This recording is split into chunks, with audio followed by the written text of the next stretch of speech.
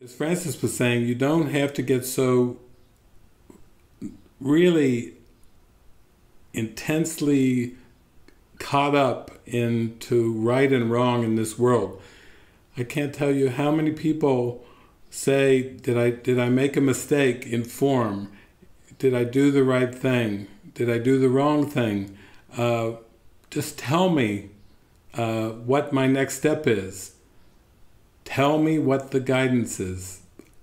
Just tell me what to do. I have people that write to me, tell me what to do.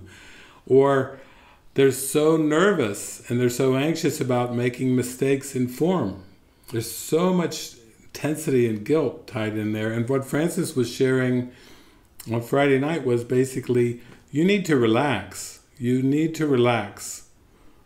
You know, this intensity that you're feeling about right and wrong in terms of the world is just a distraction to keep you from relaxing.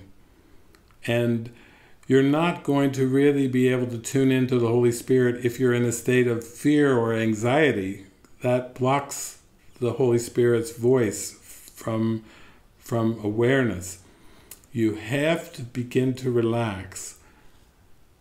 And how can you relax any better than by admitting you have a perceptual problem?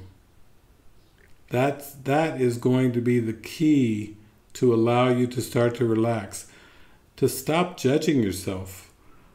Right, wrong, positive, negative. Oh my gosh, that self-judgment and self-criticism is depleting. It's depressing. It makes you tired, fatigued.